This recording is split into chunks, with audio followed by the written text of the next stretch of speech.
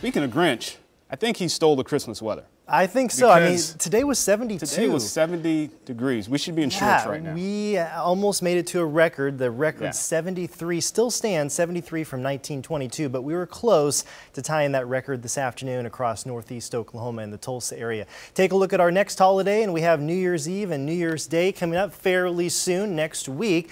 So the last day of 2019 will be into the upper 40s with mostly sunny skies, and to ring in 2020, looks like we'll have a slight chance of a few rain showers along with partly to mostly cloudy skies and high temperatures right around 50 degrees. Take a look at those morning lows down into the 20s fairly soon.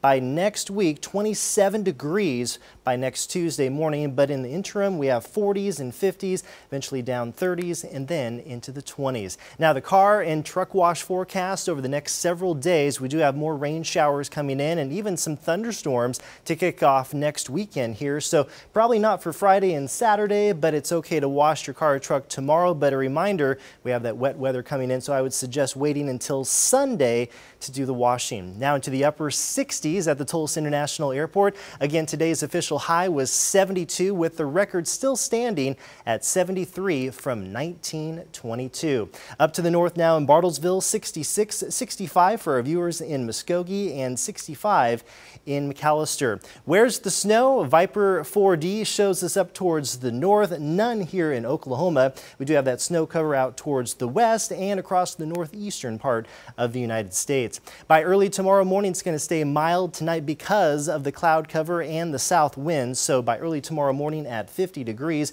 we'll see those increasing clouds overnight tonight through the morning hours. Then for tomorrow, still mild, not as warm as today, but still above the average daytime high for this time of year, which is 48 degrees. So punching up into the mid 60s, eventually north winds by tomorrow evening between about 5 and 15. So a little bit of a wind shift on the way for later tomorrow. Your Thursday planner, 50s on the way for a 9 o'clock, lower 60s, certainly a mild day at high noon, and mid 60s coming our way for 3 o'clock tomorrow afternoon.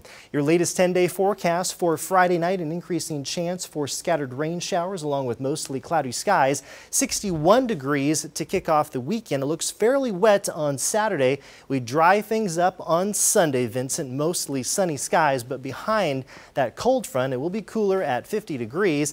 And then for the next week, 40s and 50s. Again, we could see maybe a few showers for the start of next year, 2020. Yeah, but it's still not winter weather. Right. I have a birthday coming up, and I'm used to it being cold. Exactly. Come on, what's going on here? It's still fairly mild. That's right, absolutely.